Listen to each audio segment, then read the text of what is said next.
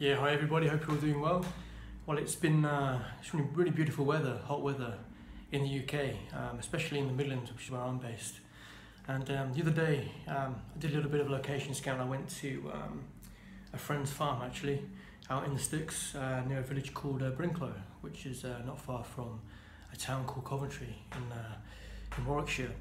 And it was a great little location actually, plenty of space. I think there's about 10 acres of land out there, and I had these huge barns and little buildings, derelict buildings.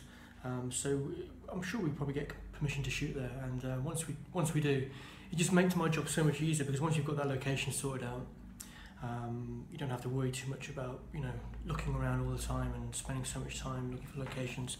That would definitely be on the radar anyway. But yeah, going forward, there's a little town in Leicestershire as well called Hinckley, which I think would make an ideal. Anyone looking to shoot a horror film should come and take a look at this little town in Leicestershire, because it's full of. I mean, it's still, in terms of the buildings, the architecture, it's still relatively untouched. The old part of town, so you've got lots of twisting little alleyways, old lanterns, little country, little parks. So it's great fun to explore. And a lot of the buildings, like I say, go back to the 18th century.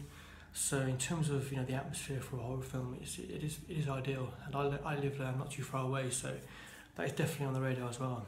I think what I'm going to do this time, because I managed to source a lot of locations in London as well in terms of studios that we can hire out. There's one in Tottenham, North London, near Seven Sisters actually, which looks really good. It's got like 4 or 5 massive rooms.